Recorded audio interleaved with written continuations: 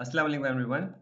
We did the use the multisim software doing the series and the parallel circuit and their combination. Now we are moving to the basic logic gates using multisim. Logic gates is basically used when you have certain operations to perform within the limits.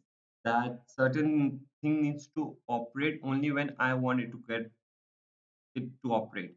This is when the logic gates come into play. So logic gates is basically how you want your output to be opened, should run or should not run. On certain logic it should run and in certain logic it should not run. So for that we'll be using three different basic gates for for today's tutorial. One is the AND gate, the other is the OR gate, and the last one is the NOT gate. AND gate is basically the multiplication of the two inputs. So the gate name is AND, the symbol is like D. Truth table means that the output Y is here is output, A and B is the input, which means the Y is only high, which is 1, when both the inputs are high. With the Boolean expression, you see Y is equals to A dot B. This means only when the input, both the inputs are high, Y will only be high in that way and it would not be high in any other case. And the 74 the IC name for the AND is 7408 and it contains four different AND gates. So in one IC you get four AND gates on which you can perform your or task whatever you want. So today what I'll be implementing is the truth table of the AND gate on the multisim software, and then you need to do the remaining two, which is the OR gate and the and or NOT gate, and let and tell me whether you are able to do this or not. Okay, so I will just follow the instructions and you'll be able to complete this. Go to the multisim software, go to place. One thing I want to do is just take the screen snapshot of the truth table of the AND, so that we don't want to go and fro. Just paste it here. This is the truth table for the AND gate. We go to place components, we write here and put it here. Okay, the second thing that we need is a source VCC to make our output 1.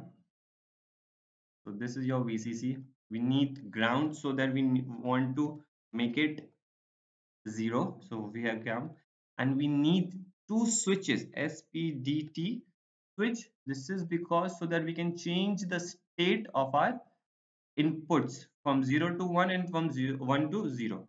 The last thing that we need is a probe so that we can see whether the output is working fine or not. This is how it is. So all the components are here.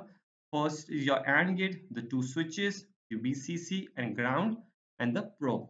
VCC is used for 1 to make the input 1. Ground is used to make the input 0. Switches are used to change the state from 1 and 0. This is the AND gate that will perform the function, and the probe output is used so that we can see whether output is working fine or not. Now, how we will change the connections? We'll make the connections, right click on it, rotate counterclockwise, right click on it and rotate counterclockwise. Here again, rotate counterclockwise and rotate counterclockwise. Move this a little here and move your ground also here so that you have. Now you can change S1 name to A and double click on the go to labels and change the S1 to B. Okay, so this is your A input, this is your B input. Now what you need to do is connect the VCC first with this one and connect the VCC with the B also, so that you need, because you need A also one and B also one. Similarly, connect this one with the ground and connect this one with the ground. So you have connected both with the VCC and both with the ground. Now just simply connect this switch with the AND gate here and connect this output with the probe.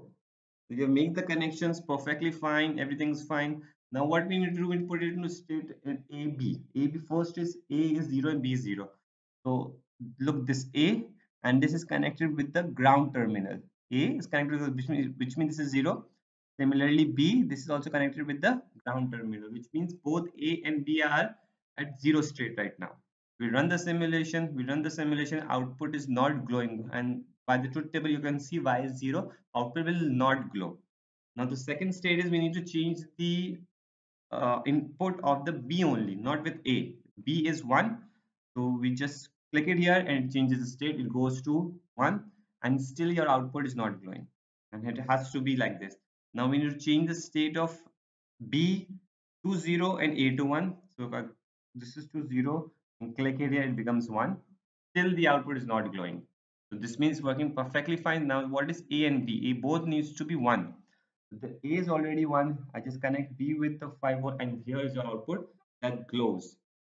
So this means that AND logic only works when both the inputs are high and not when either of the input is high, which means only when both A and B is high, that is only when the AND state will work, otherwise it will not work. Now what I want you to do is follow the instructions and do this OR gate. The only thing that you need to change is change the IC of AND with OR. What I'm saying is you go to place component. So I need to stop the simulation. Place component and here just write OR. Okay, choose this one and just replace the AND with the OR. Everything remains the same. Follow the truth table and see whether you are able to do this or not. For the not gate is basically the inverter. Inverter means it will change the input. Whatever the input is the output would be the opposite of it, which means if the input is 0, the output would be 1. If the input is 1, then the output would be 0. This is what the inverter does. And the IC name is 7404 and name is not, it's called as a not gate. So I hope you can do the remaining OR gate and the NOT gate using this tutorial. And let me know if you have any queries. Thank you so much. Allah Hafiz.